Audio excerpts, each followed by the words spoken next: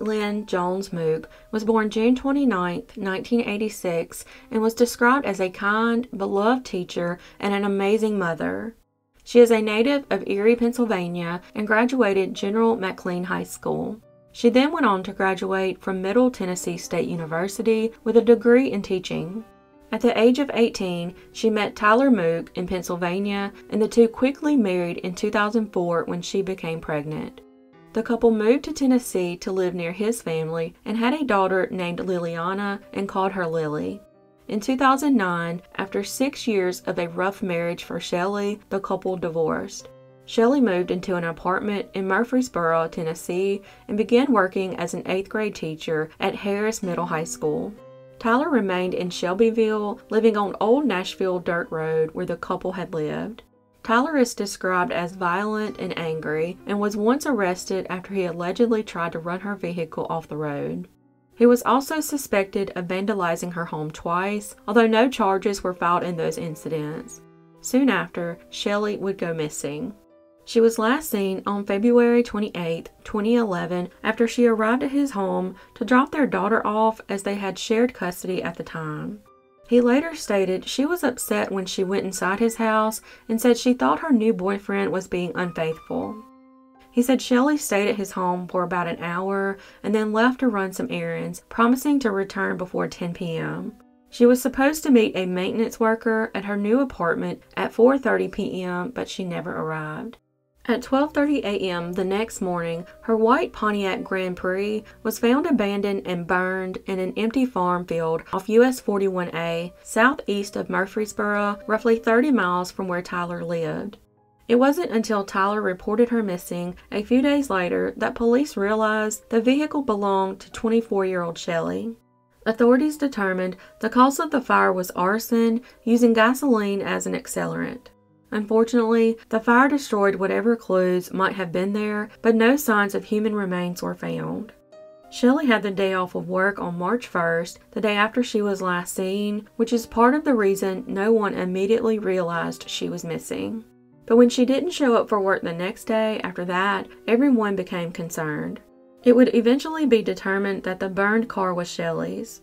Once cops cleared the maintenance man that she was scheduled to meet and her new boyfriend, they shifted their focus back on her ex-husband. It turns out that he had been abusive and even cruel to Shelley during their marriage and was angry that she had begun dating another man. After Shelley's disappearance, her parents got in a custody battle with Tyler over the couple's daughter.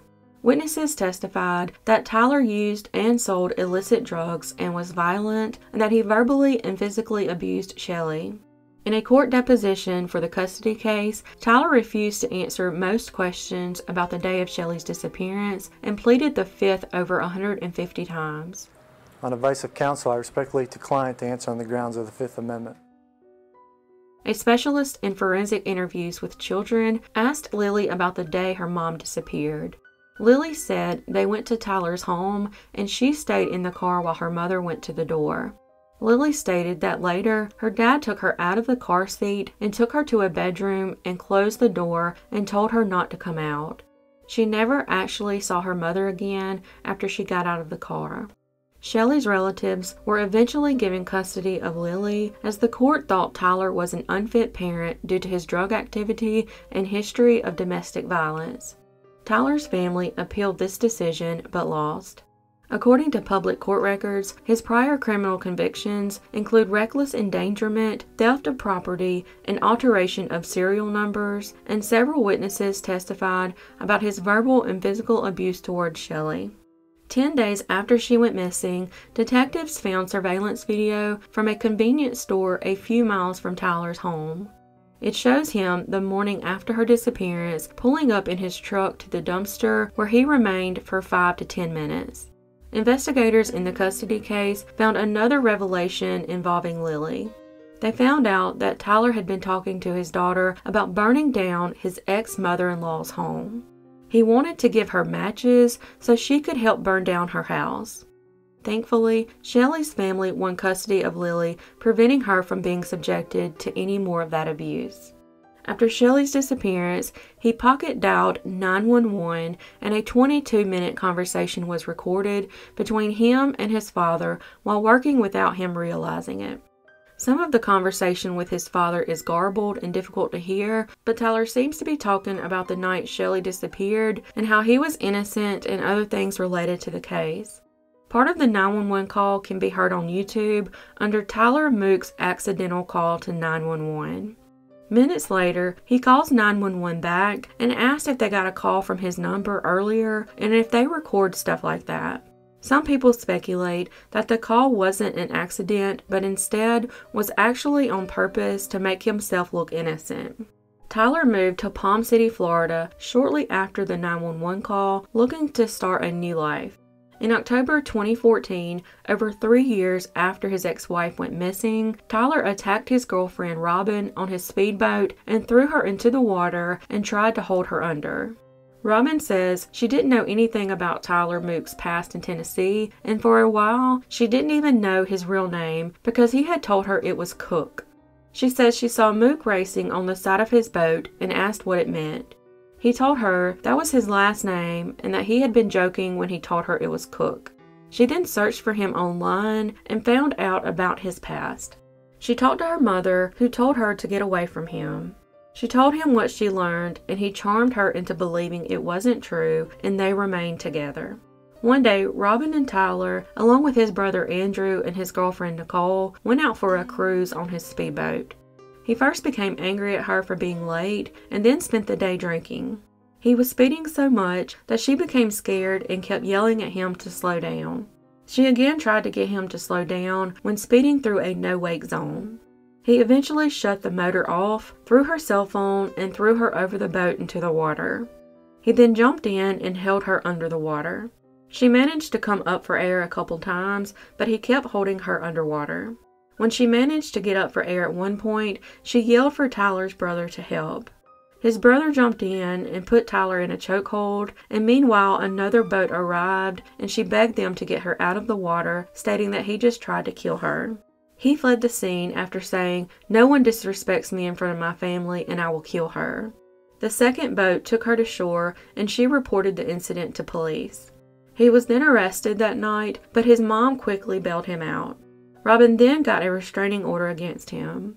Days after the incident on the boat, detectives from Tennessee came to Florida and met with Robin. The battery charges against Tyler were escalated to attempted murder in the first degree. During trial, Tyler's brother testified despite his family trying to prevent him from doing so. He said at the end of the day, he loves his brother, but he had to tell the truth and describe the same scenario that Robin described.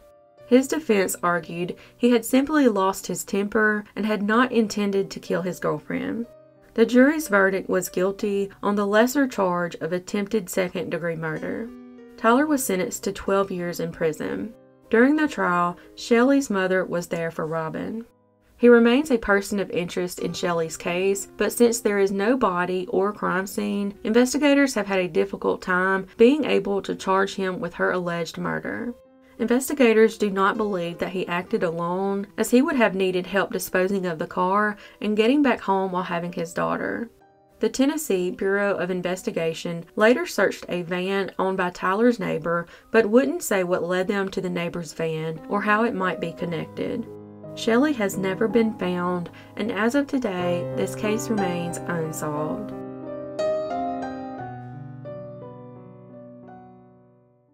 Marlena Danyele Childress was born February 17, 1983, to Pamela and Kevin. Her parents would eventually divorce, and in 1987, 4-year-old Marlena lived in Union City, Tennessee with her mother, Pam Bailey, her stepfather, Johnny Bailey, and 4-month-old half-brother, Damon. On April 16, 1987, Pam had taken Marlena and her stepson, Jerry, to a nearby store to buy candy. While they were there, Jerry and the store owner recalled seeing a man speaking to Marlena while standing outside a red car with a McPherson County, Kentucky license plate. Then about 3 p.m., Marlena was playing in the yard of her home, and her mother stated she heard a car slam on the brakes, and when she looked out of the window, she claimed to see the same 2-door older red car speeding away with the McPherson County, Kentucky license plate. She said when she went to check on Marlena, she was gone and then reported her missing. The man that was seen talking to Marlena earlier in the afternoon at the nearby store was soon tracked down but was ruled out as a suspect. This put Bailey's claims into question. Marlena's biological father and her stepfather were also cleared of any involvement. Bailey then checked herself into a local hospital for several days, complaining of exhaustion. 2 months after Marlena's disappearance, her mother told investigators that she had hit Marlena while trying to discipline her and had unintentionally killed her. She told a private investigator hired by Bailey's family that Marlena was misbehaving, so she turned around and slapped her so hard that she fell over and hit her head on a table. She said she then placed Marlena's body in her truck and drove to the nearby town of Martin. She also said that she phoned a family friend named P.L. Summers for assistance, and he met her at a bridge on Campground Road, where they both proceeded to throw her body into the North Fork of the Obion River. Even though a search of the river turned up no trace of Marlena, a bone and a stained cloth were found about 4 miles downstream from where Pam claimed to have dumped the body. These items were then sent to Nashville for testing, but it's unclear what the results were. Pam was ultimately charged with second-degree murder. When Summers was questioned by police, he denied any involvement, saying he knew Bailey but hadn't even seen her in 2 years. He also had a solid alibi for the day Marlena disappeared and was never charged in connection with her disappearance. Though months later, Summers would be arrested on an unrelated charge of fondling a 9-year-old boy in his backyard. Bailey recanted her confession shortly afterwards, stating she had made up the story because she was emotionally distressed, taking medication for depression, and had been psychologically coerced. I threw her in myself. You're not making this up just because you're afraid. No, I threw her in. Instead of implicating Summers as her accomplice, Bailey now claimed that he had sexually abused her as a child, and when he stopped by her house and she resisted his sexual advances, he retaliated by kidnapping Marlena.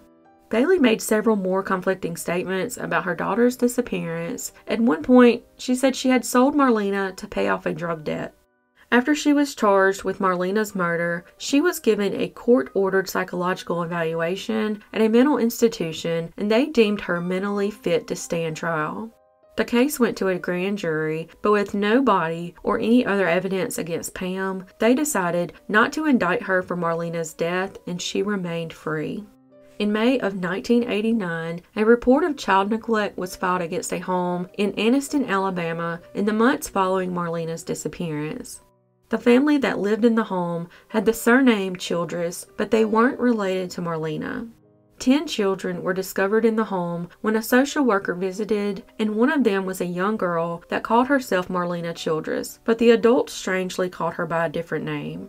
The social worker later realized the girl resembled a missing girl in a flyer she had seen with the same name and the same silver-capped front teeth. When the social worker returned a day or two later, the family had already moved away. 2 weeks later, they were located in Florida, but the girl was not with them. Neighbors also reported seeing her with the family, but the sightings were never confirmed. The family had a history of harboring other people's children. Once in Florida, the father was later arrested on sexually abusing 2 of his children. After Marlena's disappearance, Bailey quickly moved to Mayfield, Kentucky to live with her parents and had another son named Casey. On April 22, 2002, 6 days after the 15-year anniversary of Marlena's disappearance, Bailey told Casey, who was now 12 years old, that she had a surprise for him and he needed to be home at 7:30. She had him get into the car and drove him 3 miles to the Arnett Cemetery while he was blindfolded with a blue handkerchief. Pam would then lead Casey to a cemetery marker with the word son inscribed on it and had him sit down next to it. She then stabbed him 3 times in the neck and shoulder. Thankfully, Casey was able to escape to a nearby house where Russell Legions lived. Bailey then drove by the Legions' house a few times. Casey told Russell his mother tried to kill him and he didn't know why. Casey also said his mother told him he was partially responsible for her getting a divorce because of his attitude. Pamela and Casey's father, Johnny Bailey, were living together at the time of the incident, and no divorce papers had been filed. Pam was arrested hours later at a gas station in Nortonville, 70 miles away. Casey was released from the hospital the next day to the custody of his father. When Pam was arrested, she claimed that she completely blacked out and had no memory of stabbing her son. She was then charged with attempted murder, but ultimately wound up pleading no contest to second-degree assault. She received a 10-year prison sentence and has since been released. This incident prompted police to reopen the investigation into Marlena's disappearance, but she has still never been found. Bailey and Johnny did actually get divorced, but he still lobbied for his ex-wife's early release in 2004, claiming that Casey was no longer afraid of his mother and he would have had no problem having her around his children. Marlena has never been found, and as of today, this case remains unsolved.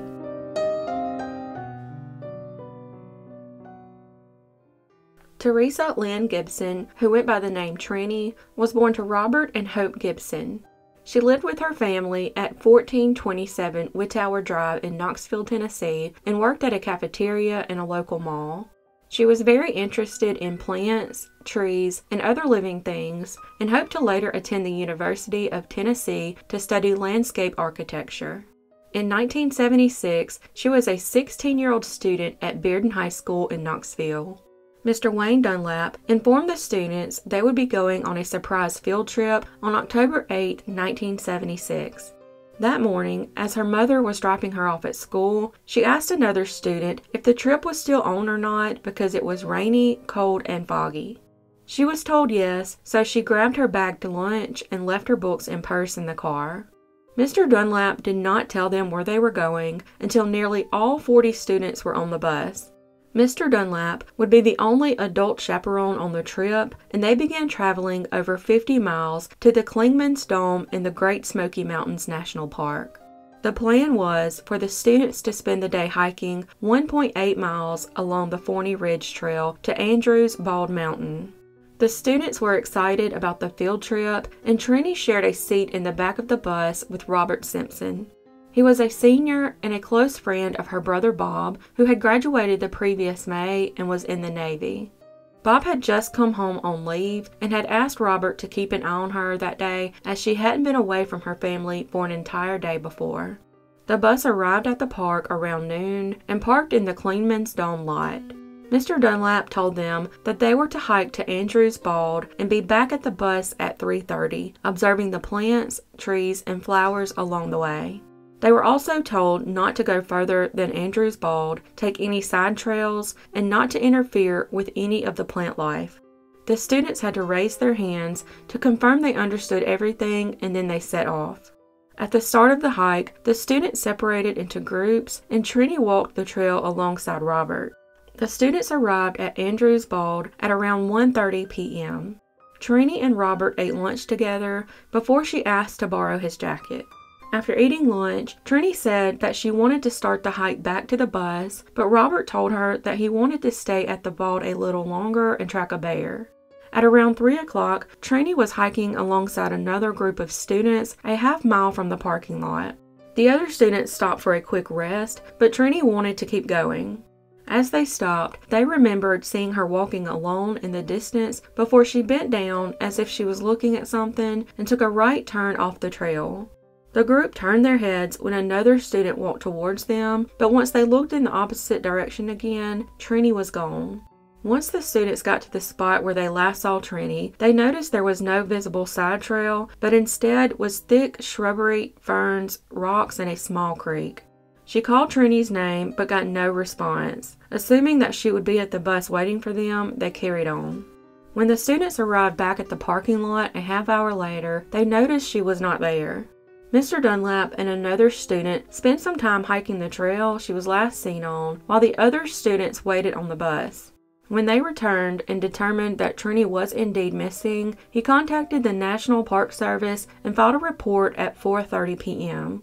Soon after, the bus left without Trini and Mr. Dunlap and headed back to Knoxville. Mr. Dunlap stayed behind to assist with the search. The school bus arrived later than originally scheduled, and when it did, school officials had to tell the Gibsons that their daughter was missing. They quickly headed to the Smoky Mountains to wait for news of their daughter. By 6:30 p.m., volunteers had gathered to begin looking for the missing student. The trail was popular with walkers, and her sudden disappearance was strange given that she had been with other people and there had been groups of students both in front of them and behind, as well as other hikers. Over the course of the next several days, a massive search was performed of the park by both ground and air, but she could not be found. Heavy rains, wind, and fog that night made conditions very difficult for searching. A partially opened can of beer and 3 cigarette butts were found near the spot where Trini stepped off the Forney Ridge Trail, but none of the other students admitted to having brought beer on the trip. A number of different search dogs would pick up Trini's scent at the spot where Forney Ridge Trail intersected with the Appalachian Trail. The search dogs tracked Trini's scent to the base of the Clingman's Dome observation tower and to the shoulder of a paved road 1.6 miles from the dome at Collins Gap. There is also a parking lot in this area. More cigarette butts of the same brand that was found in the woods were found on the shoulder of the paved road. Several sets of dogs all had the same conclusive results, as well as dogs brought in by Trini's uncles. With the fog in the area that afternoon, it would have been easy for her to have gotten lost after she stepped off the trail. However, the scent trail caused speculation that she may have been abducted, kept hidden at the Clingman's Dome observation tower until the other students left the area, and then led through the woods to the road by her abductor and driven away in a vehicle. The search lasted from October 8th until November 1st, 1976. Another search from April 18th to May 5th, 1977 found no trace of any remains in the park. The chief ranger told reporters he was almost certain she was not in the park. Searchers went back to the Clingman's Dome area in 1981, but again, nothing. Trini's family had suspicions about another student named Kelvin Bowman. Several months earlier, Kelvin had attempted to break into the Gibson home before Trini's mother shot him in the foot. He was ultimately sentenced to time in a correctional facility. When he was sentenced, he had made threats in the courtroom to harm Trini when he was released. From what the principal could determine, Kelvin Bowman was attending classes at Bearden the day Trini disappeared. He was released after only serving 6 months and was back attending Bearden High School at the time she went missing.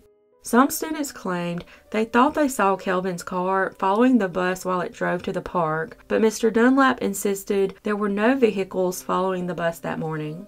Kelvin would later be arrested in 1978 for raping a woman in her apartment and was convicted of third-degree criminal sexual conduct. Some suspicion was also directed towards Robert Simpson, as multiple witnesses reported seeing Trini's comb, which she always carried in the right hip pocket of her jeans, on the dashboard of Robert's car following her disappearance.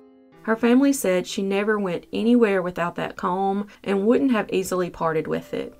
He had been using it to comb his own hair, and once her brother Bob had seen it, he questioned him, and Robert told him that Trini had given him the comb to hold on to for her. Trini also had an expensive star sapphire pendant and a ring on when she disappeared, which were her Christmas and birthday presents. They were found in the possession of a girl at the high school. She could not satisfactorily explain how she came to have them. While Trini's parents were participating in the search effort for her, Robert stopped by the Gibson residence and made some odd remarks to Trini's sister about how if Kelvin Bowman had Trini, he'd kill her and that she may have run off with some horny hitchhiker. In spite of multiple searches of the Great Smoky Mountains National Park, no trace of Trini has ever been found. Following her disappearance, her family sold their home and moved to a new neighborhood to not have so many now painful memories. But over time, the loss continued to take its toll and her parents divorced. Trini's older brother, Robert Jr., died in 2000 at the age of 42, and Robert Sr. died in 2004 at the age of 67. Her sister, Tina, died in 2016 at the age of 54. As of today, Trini has never been located, and this case remains unsolved.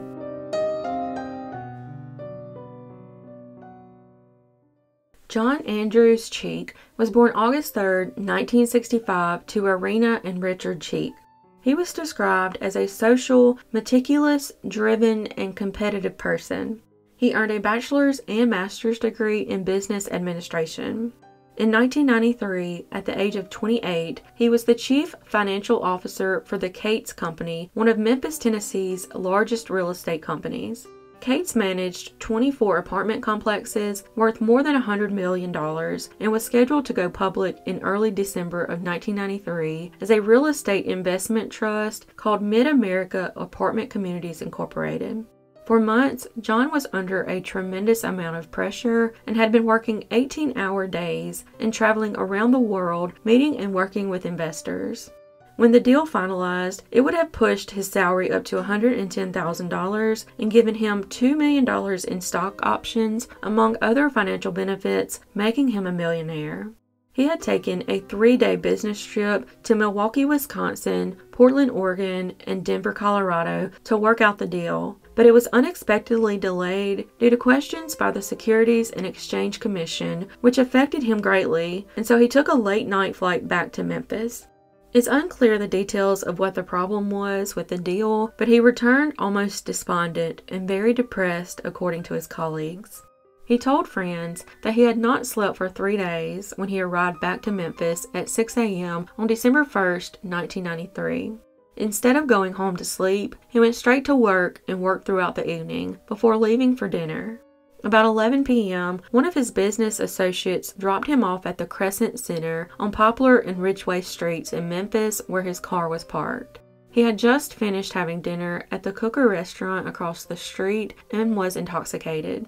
On Thursday, the next day, John did not show up for work, and by Friday morning, his parents reported him missing. Saturday morning, his gray 1987 Acura Legend was found abandoned on Interstate 55 near the Memphis, Arkansas Bridge on the Delaware exit ramp, now called the Metal Museum exit. The car was 12 miles away from his home, and his loved ones could not think of any reason why he would want to drive there. Investigators are not sure what happened to John. Authorities initially believed he took his own life by jumping into the Mississippi River, but an extensive search of the river did not reveal his body, and his loved ones do not believe he would have committed suicide. His suitcases were found unpacked at the home he'd just bought at 6214 Heather Street in East Memphis, and towels his mother had placed on his bed prior to his trip had been moved. The garage door, which he always kept shut, was left open. One theory is that he developed a mental disorder due to the stress of his job and may not recall his identity, but he had no known history of mental illness prior to his disappearance. His company did go national as planned, and an audit of the business found no evidence of wrongdoing on John's part, but because he was missing, he was never given the financial rewards he had earned. On February 14, 1994, a trucker named Ron Jackson walked into White's truck stop in Raphine, Virginia. He noticed a clean-shaven young man in a white shirt and tie watching television near the cash register. The next morning, Ron saw him again, dozing in a chair. The young man had a change of clothing with him, wrapped in a belt. Ron noticed that the man did not sound like he came from the streets and had claimed to be living in an Arkansas homeless shelter and traveling around with truckers and was on his way to Richmond. But Ron felt that there may have been something wrong with him mentally. Ron asked him to join him for breakfast, offering to cover the bill when the young man said he didn't have any money. After having breakfast, Ron left, heading to his next stop in West Memphis, Arkansas, where he noticed John's missing persons flyer. Ron recognized John as the man he had met the previous day at a truck stop in Raphine, Virginia, 700 miles from John's hometown. John's family is certain that the man was John, but there is no way to be sure. The drifter had spoken perfect English and wore a pair of moccasins that were the same type that were missing from John's house. His family believes he could be suffering from stress-induced amnesia due to a mental breakdown. Some people wonder if it's possible for a man on the verge of becoming a millionaire to be begging for meals at a truck stop. Ray Sexton, a Memphis psychiatrist and longtime family friend, also suggested that John may have developed a form of amnesia due to the extreme stress he experienced at work. The medical term for this rare condition is a fugue state. Sexton explained that John was obsessed with a big project, and it is possible that this was so overwhelming to him that he blocked out his own identity. John had gone 3 months without getting a full night's sleep because he was so consumed with the project. But typically, fugue states only last minutes to days or months at the longest. It is unclear if John met with foul play, was in a fugue state, or jumped off the bridge, but as of today, this case remains unsolved.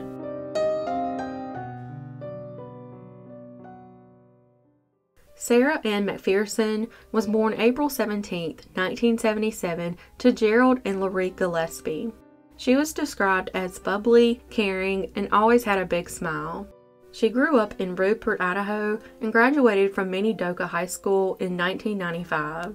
She then earned a degree from ITT in accounting 2 years later and worked many years at Dell Manufacturing. She met William McPherson in Boise, Idaho, and they married on October 31, 2001. They moved to William's hometown of Mount Juliet, Tennessee, and had 2 children, Jack and Rebecca. In 2012, at the age of 35, Sara and her husband, who was known to be very controlling, separated and began living in different homes. Friends of Sara's stated that she was afraid of him and wanted to get full custody of their children.